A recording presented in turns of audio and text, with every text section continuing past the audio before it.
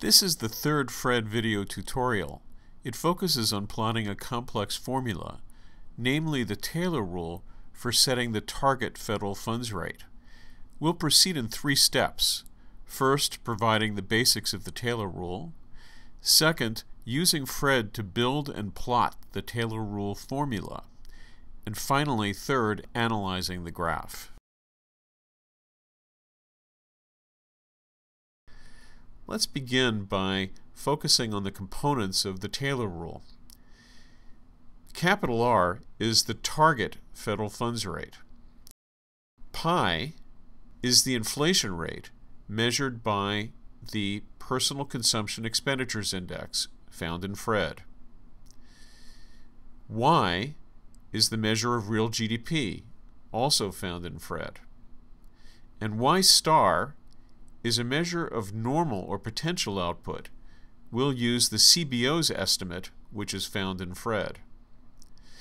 Other components of the Taylor rule include the long-term real interest rate, little r, pi star, which is the target inflation rate of the Fed, and parameters alpha and beta, which measure the sensitivity of Fed policy to inflation and output, respectively.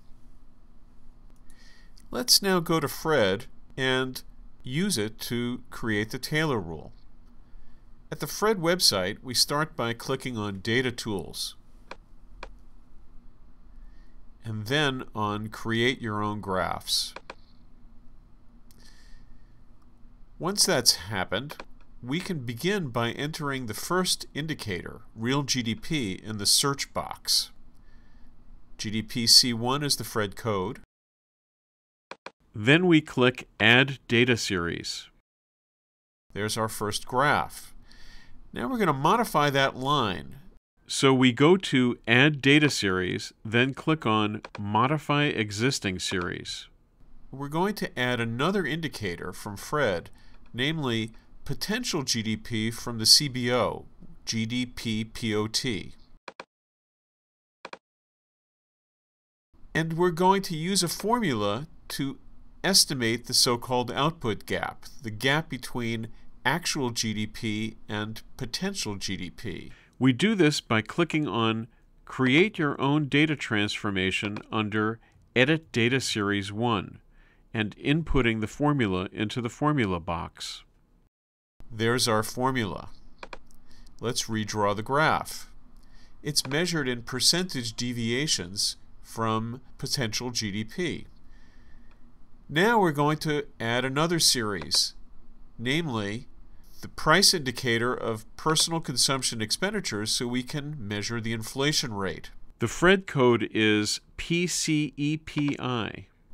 That will allow us to complete our formula for the Taylor rule. But we first have to change the units of the price indicator from an index to percent change from year ago.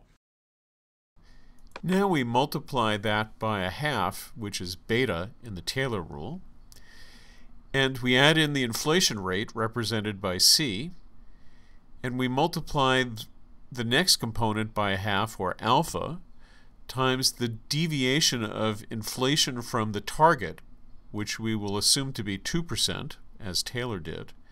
And finally we add on the long-run real interest rate, which Taylor assumed to be 2%. There's our Taylor rule. Let's see what it looks like. That's our first version.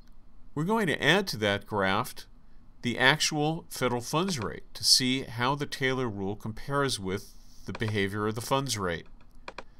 This is now a second line, a new line. We now have the Taylor rule and the Fed funds rate. But you'll notice the Fed funds rate is in percent change from year ago, and we'll need to change it to percent. Now that we have both series plotted, let's apply the saved graph settings from a previous tutorial, and let's also adjust the date range to make the graph look better. And now we have a very good version, and we can analyze what it's telling us.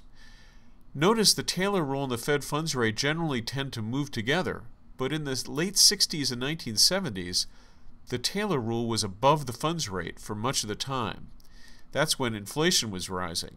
Then in the 1980s, that reversed. That's when inflation was falling. In the most recent period in the Great Recession, notice the Taylor rule pointed to a negative funds rate, but the funds rate was stuck at zero, the zero bound. Let's save our work as a PDF file for submission. I'm using Google Chrome as a browser, so I click the disk icon in the bottom right. But if you're using Firefox or another browser, your icon might be in the top right. Thanks very much for watching.